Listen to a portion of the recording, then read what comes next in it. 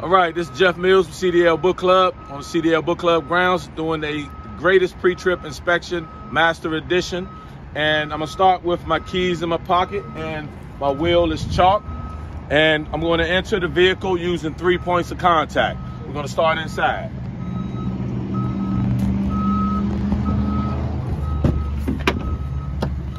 So I'm starting with my hand on the handrail, 1 foot on the step, 1 foot on the ground.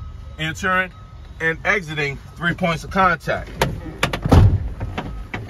And I'm gonna put my key in the ignition, not turning the truck on, and start inspecting with my seat belt, because that's the first thing you wanna do when you get inside the vehicle. So my seat and my seat belt properly locks, and my belt is not frayed. My steering wheel has no more than 2 inches of play. My mirrors are adjusted for me. And now I'm going to turn the vehicle, just turning the key on so my dash lights up. My ABS light went out. It properly works. So I'm gonna turn the vehicle on using a safe start. Now, my interior light, my map light properly works.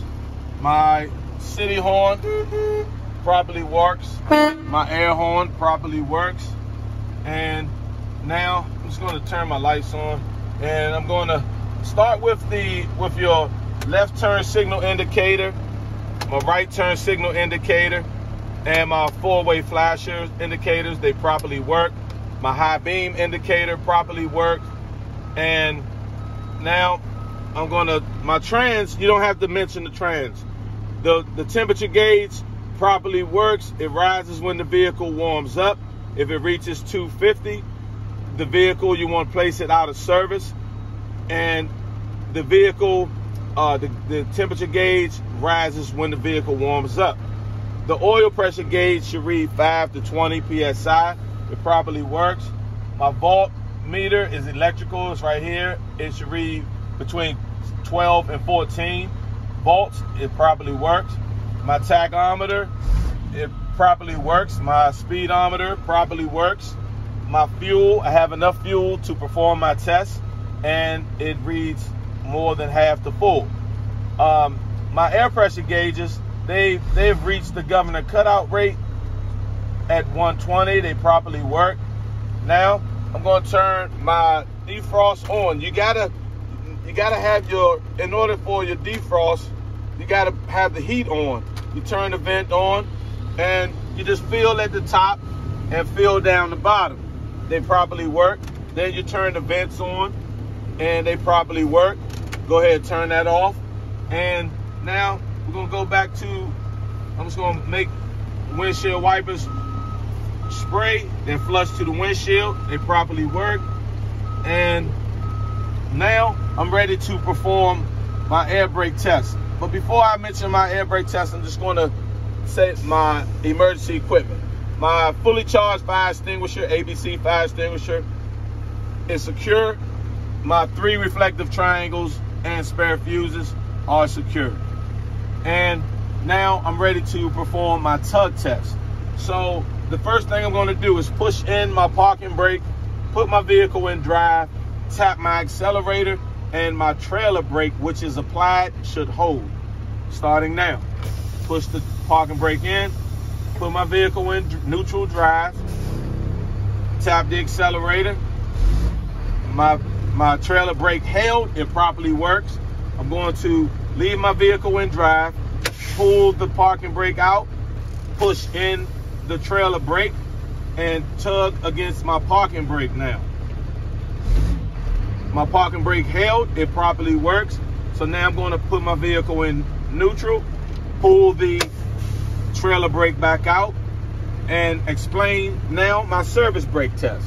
For my service brake test, I would put my vehicle in drive 5 miles an hour forward, and apply the brake, and it should not, my vehicle should not pull to the left or to the right.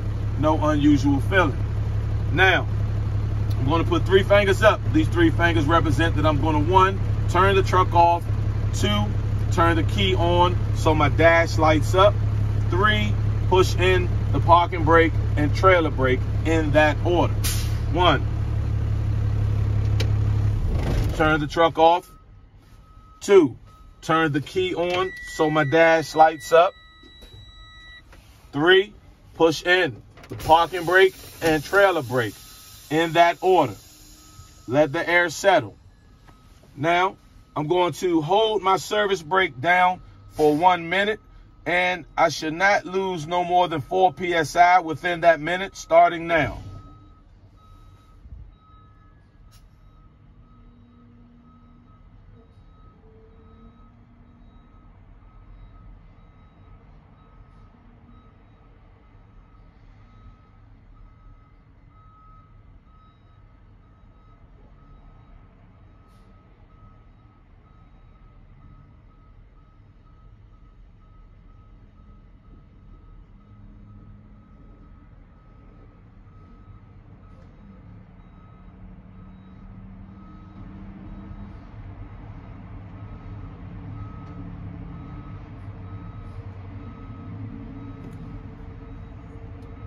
$15 seconds left.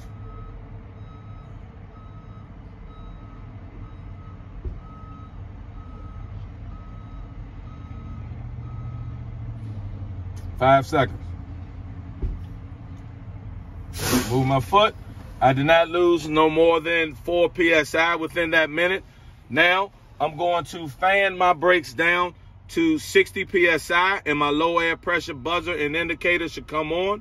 And then I'll continue to fan my brakes down to 40 to 20 PSI, and my parking brake and trailer brake should pop out. Starting now. Fan it. My low air pressure indicators came on, and buzzers, they came on. They probably work. I'm continue fanning, keeping my eye on my parking brake and trailer brake. My trailer brake popped out, and I'm waiting for my parking brake to pop out. They both popped out. You do not want to touch these brakes for nothing. You fan those brakes until they pop out. They properly work. Now, I'm going to turn my truck off. And now we're going to get out, and I'm going to start my exterior pre-trip, starting on the passenger side.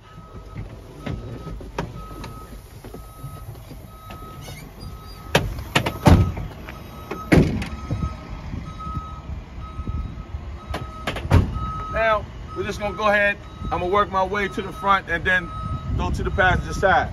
So I'm gonna start with my ID clearance lights and my turn signal lights on my truck and on my trailer. Amber in the front, red to the rear on my truck and trailer. They're not cracked, not broken and secure, no condensation. Next, my windshield is not cracked, not broken and secure, no obstructions, no illegal stickers. The seal around the windshield is not cracked, not broken and secure, not dry rotted or frayed. The windshield wipers are not cracked, not broken and secure. They're flush to the windshield.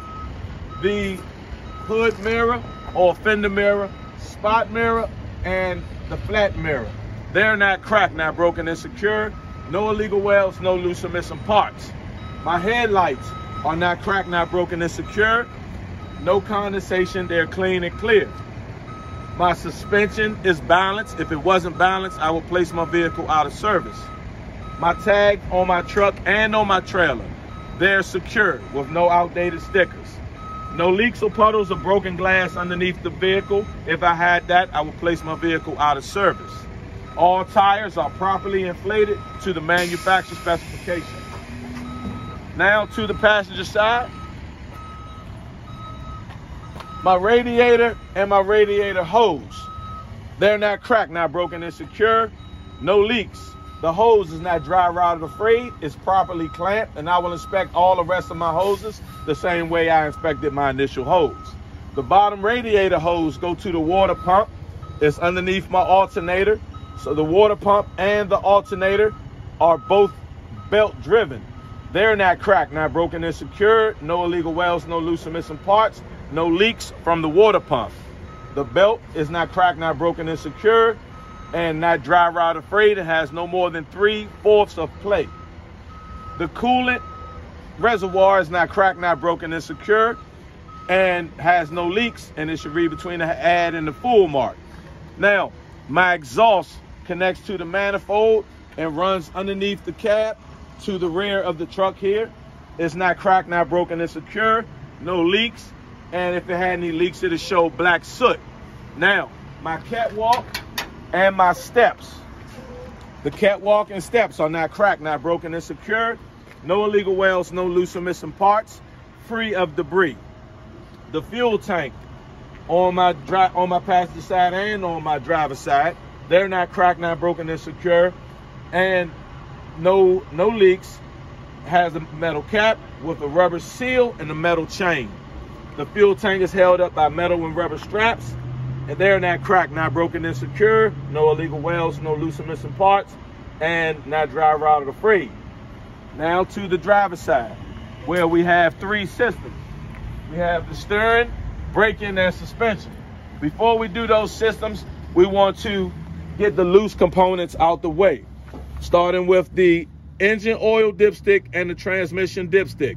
If you don't have transmission dipstick, no worry about it. Just mention what you have there.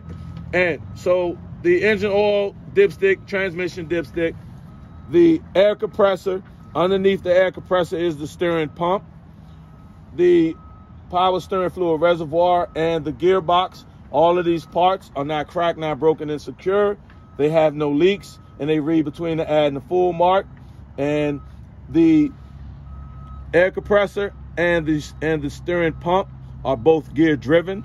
How I would check my dipsticks: I will pull them out, wipe them off, insert them back in, pull them back out, and they should read between the add and the full mark. And normally you will check the transmission with the vehicle running. You check the oil with the vehicle off. Now, system number 1, the steering system. You have the steering shaft and the steering linkage.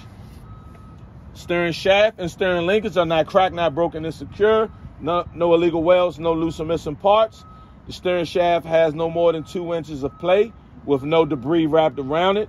And the steering linkage is connected by castle nuts and cotter pins. System number 2, braking system.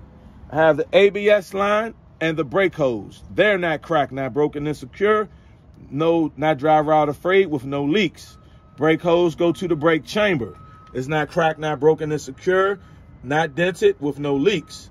The push rod and the slack adjuster goes into the brake chamber. They're not cracked, not broken, and secure.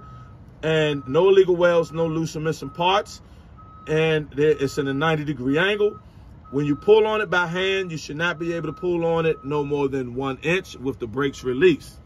Inside the wheel is my brake drum. It's not cracked, not broken, and secure. No dents. Inside the brake drum are my brake shoe lining. They're not cracked, not broken, and secure.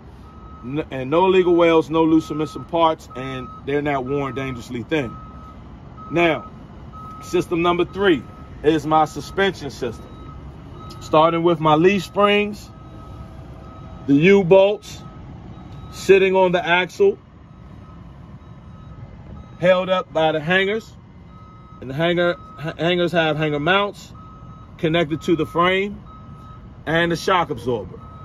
And all of these parts are not cracked, not broken, and secure. No illegal welds, no loose or missing parts, and no leaks from the shock absorber.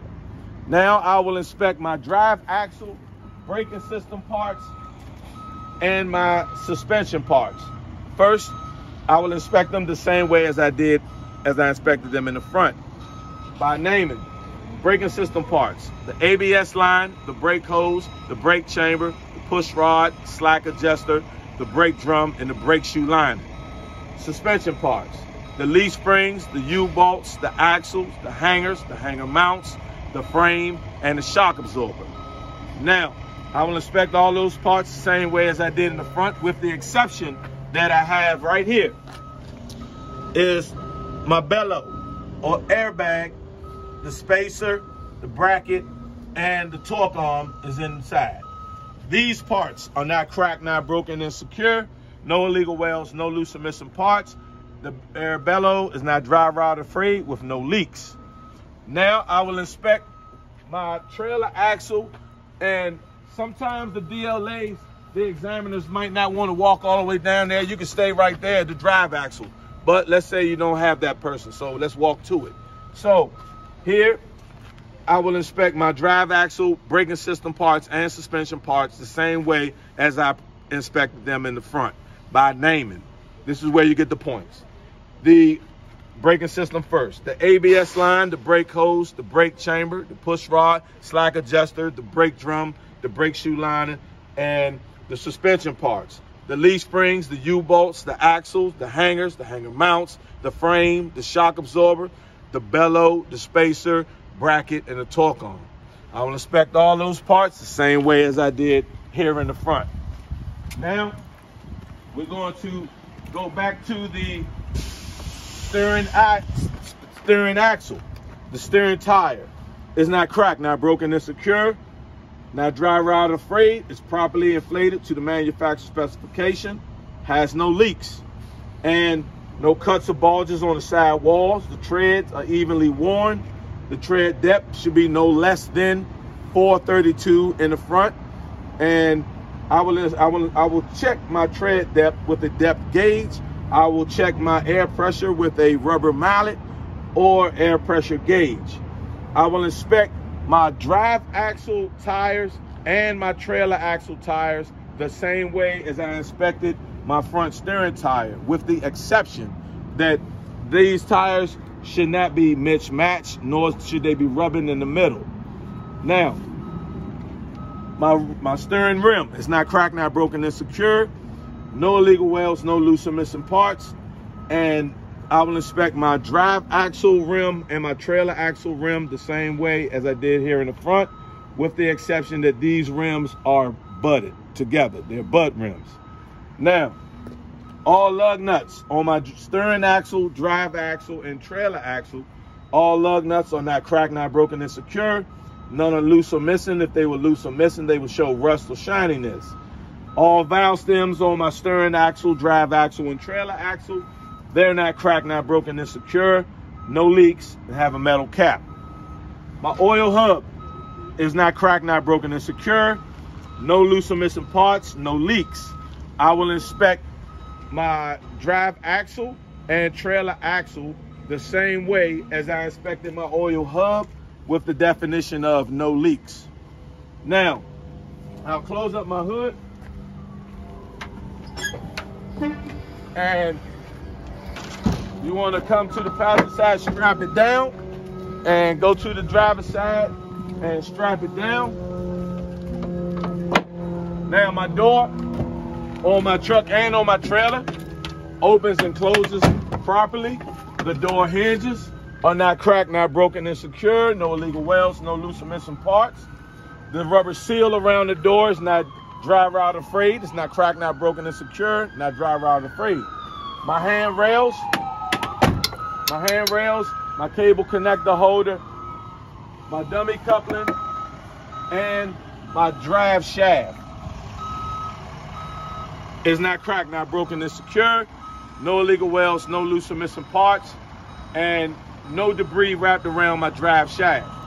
On the top here, I have a utility light or a catwalk light. It's not cracked, not broken, and secure. No condensation.